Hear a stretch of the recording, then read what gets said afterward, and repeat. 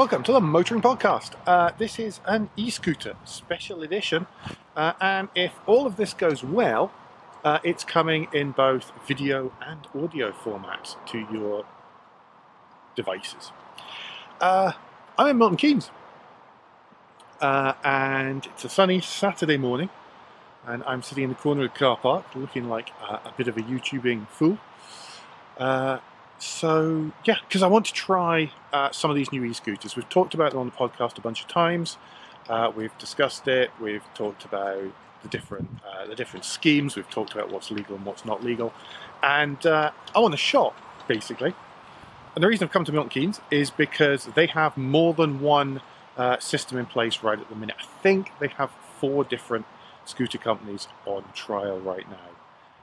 So the plan is to try out as many of those as I can in the next little while and see how I get on. Now, there's a couple of things to say about e-scooters generally, first of all, and that's about the law.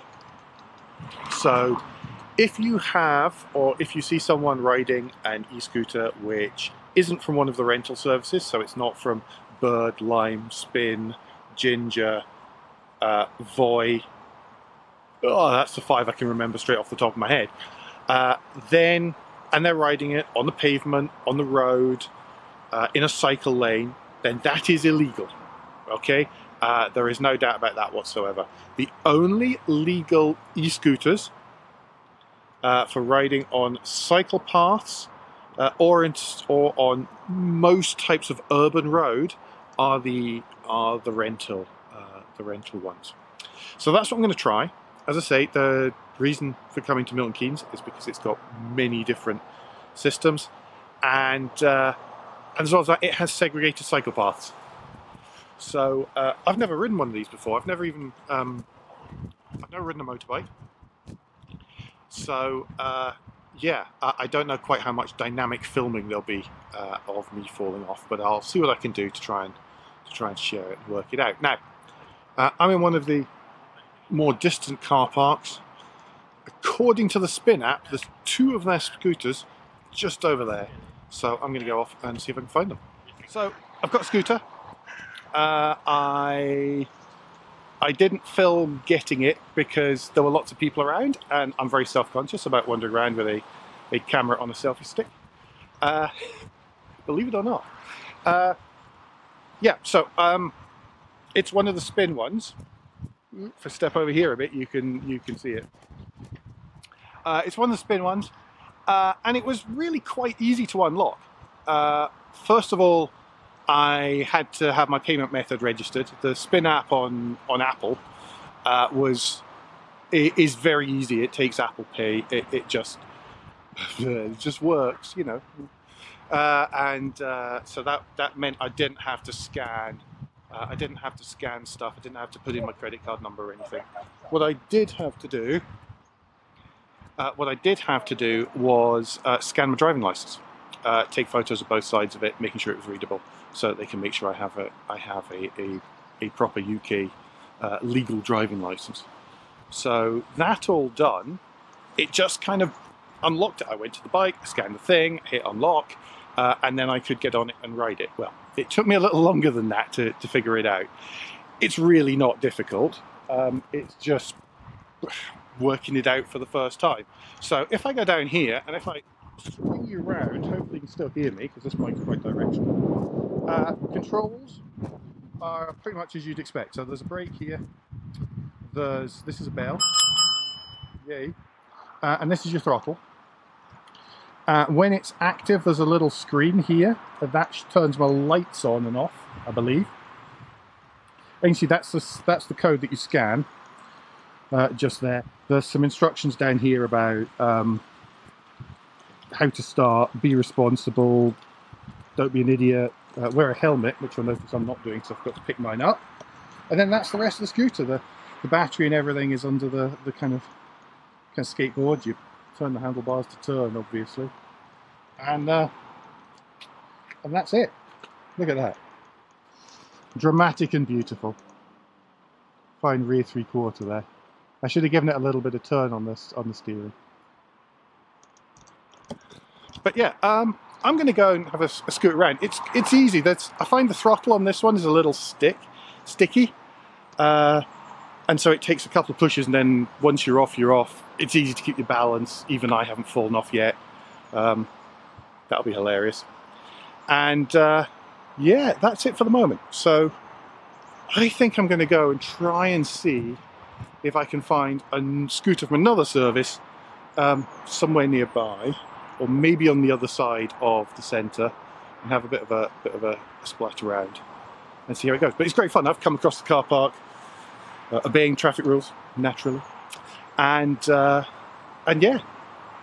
I'm having fun. And I'm finished. I've had a bit of a play around, obviously, with the with that spin scooter.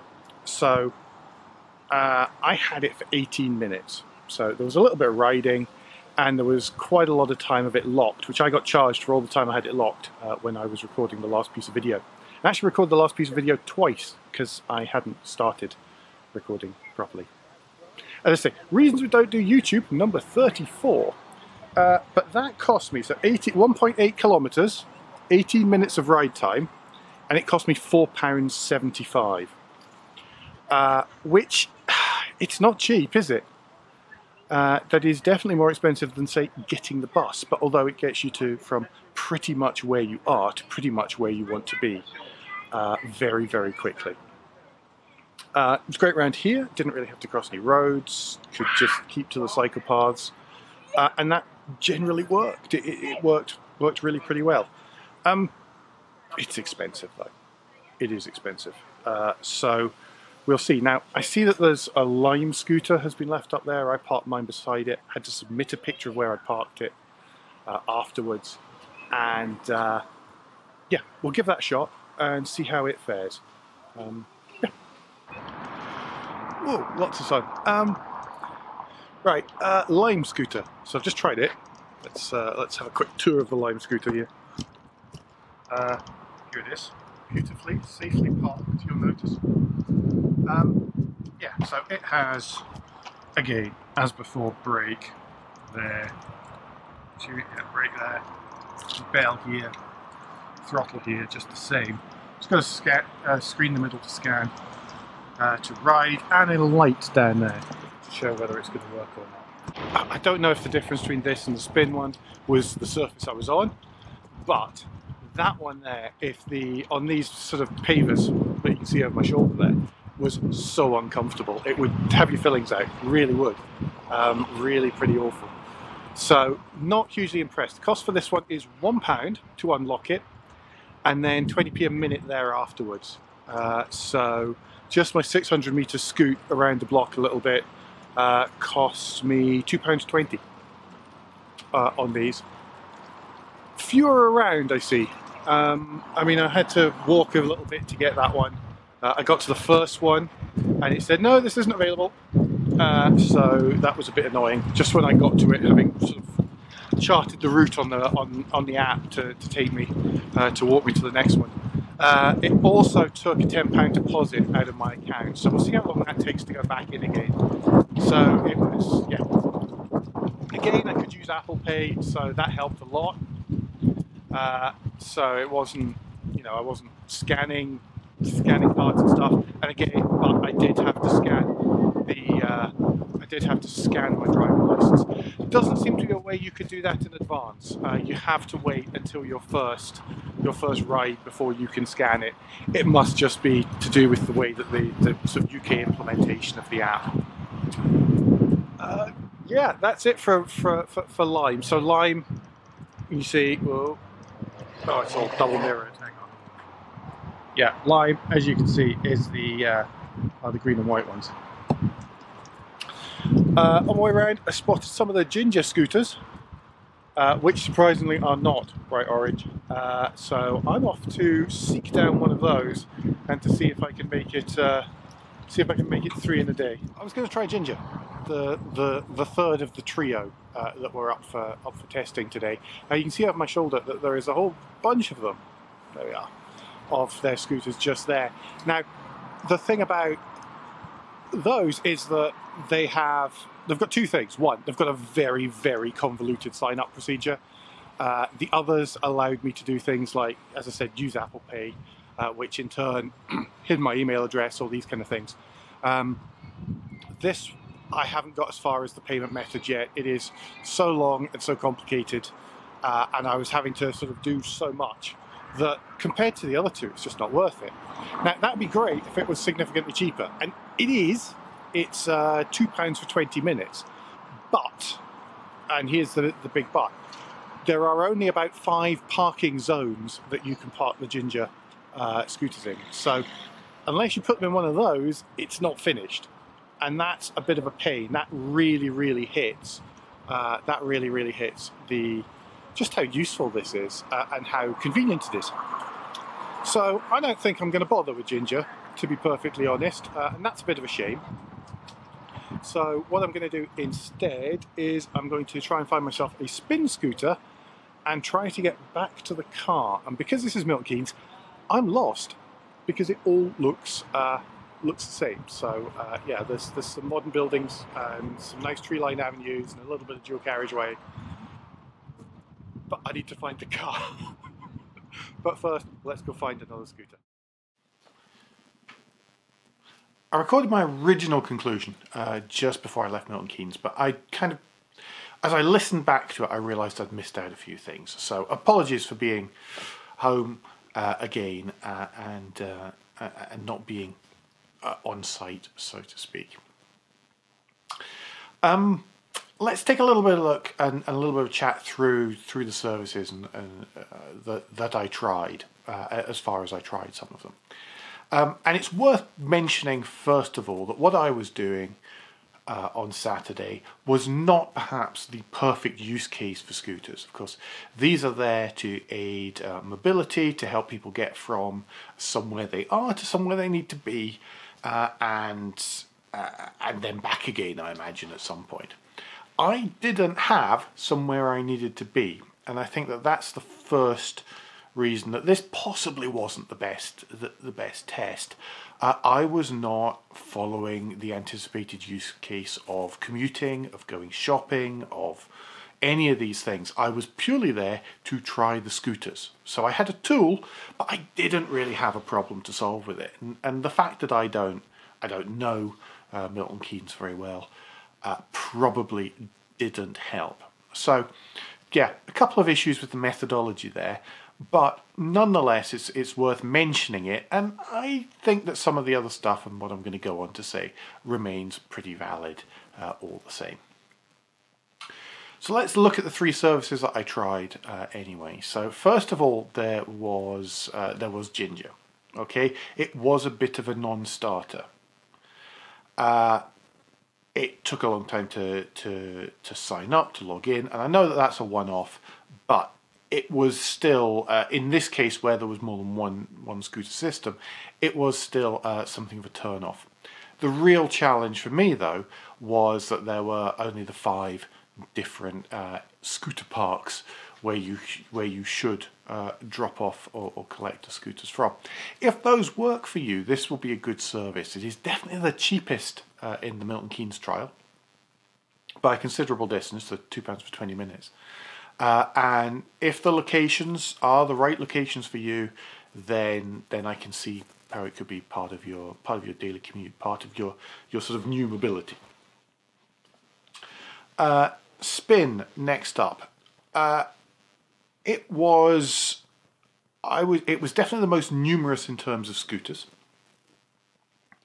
Anecdotally, I mean, they were the ones that you saw, and they were the ones that generally I saw people using in and around central Milton Keynes. Whilst there is no unlocking fee, they are quite dear though. I couldn't see and I couldn't find any particular way of being able to unlock discounts with Spin. A couple of things about the app. The app, it is very easy, even if you have no intention of using the scooters, it's very easy to flag problems that there might be with the service, and that includes people misusing it. So you can report bad riding, you can report poorly parked or poorly placed scooters as well. And speaking of poorly placed scooters, because I see that this has been one of the things on Twitter that was being flagged with the trials in Northampton, is that people are saying, well, they're blocking the pavements, they're in the way, they're a pain, get rid of them already. And one of the things is that it does is that the app does say you sort of rate how well parked the scooter was whenever you collected it, and then whenever you leave the scooter, whenever you sign out, it prompts you to take a picture of the scooter where you've left it. So it really is helping sort of balance out the sort of checks, and sort of controlling the risk of people just scattering scooters all willy-nilly, I suppose. So that was quite good. It was definitely the best app. Definitely the best app. The third one was Lime. So Lime's somewhere in between Ginger and Spin, as far as I was concerned. It does have an unlocking fee, that £1 to unlock before you've even scooted for the first little bit. And then it is fractionally cheaper than Spin thereafter.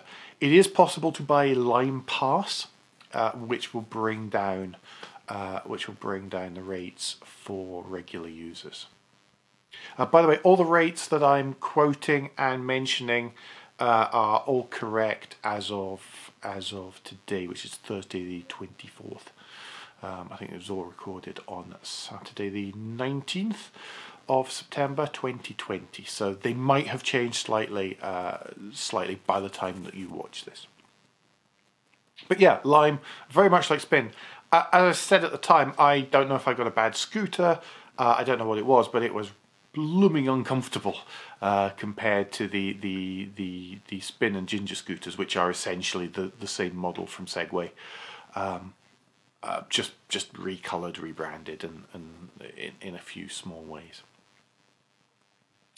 So last thing, how did I find and how did I feel it was as an alternative to commuting, or as part of your sort of commuting mobility package? I know I sound like I'm throwing buzzwords left, right and centre here, but it's almost impossible to discuss this kind of thing without coming up against that challenge. The cost to me seemed to be the deciding factor in this. If, as I say, if they're where you want them to be, you know, if they are there where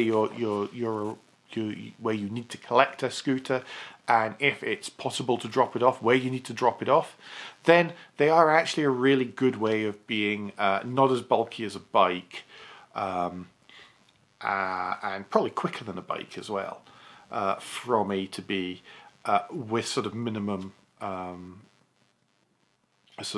awkwardness there.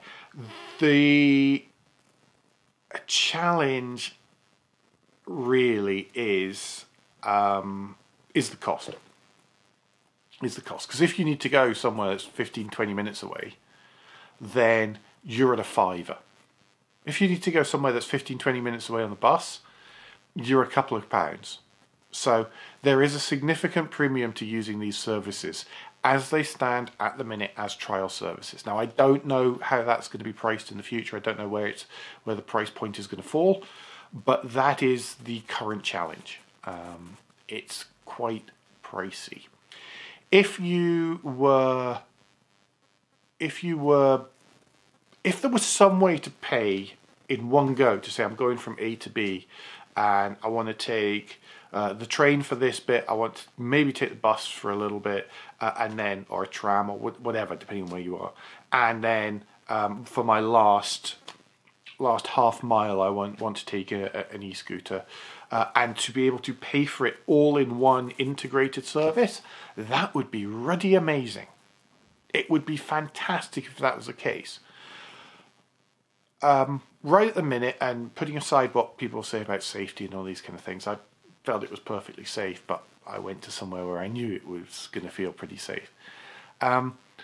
Then, until you can do that, until it's part of a package, I don't know that they make sense broken out on their own, unless that's the entirety of your journey. I think in real life I would probably walk. Now, I have quite a high threshold for walking. I do tend to do it in place of the underground, in place of buses or whatever in London. If it's at all possible, I will normally walk rather than get those. And that's a pre-COVID thing as well as a right now thing. So yeah, there's a little bit of